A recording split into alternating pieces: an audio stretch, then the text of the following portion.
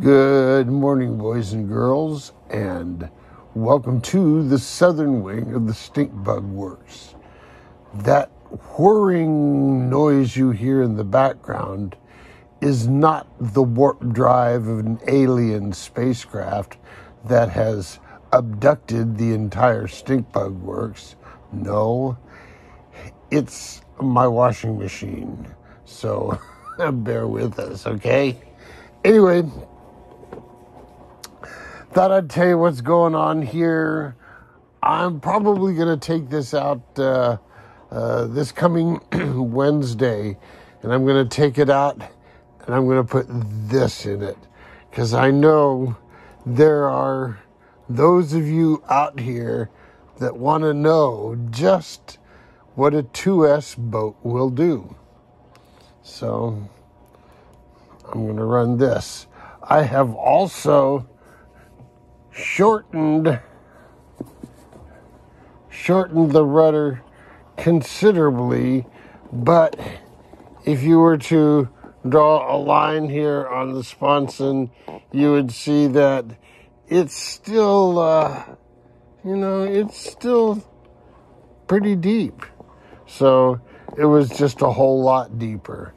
And then lastly, I want to show you this, because Big B's been talking about his strut attitude, and I think he needs to dial that in. But this is my little quick and dirty tool to dial it in. Just a piece of stable material that will ride on the last couple of steps, and with a screw here at this end that I can adjust to just barely touch that strut. Because remember now, these struts, I have to take them apart every time I run this boat. So every time I run this boat, I have to go back and recheck the strut attitude here. Like this one may actually be 1/4 of a millimeter, a few thousandths.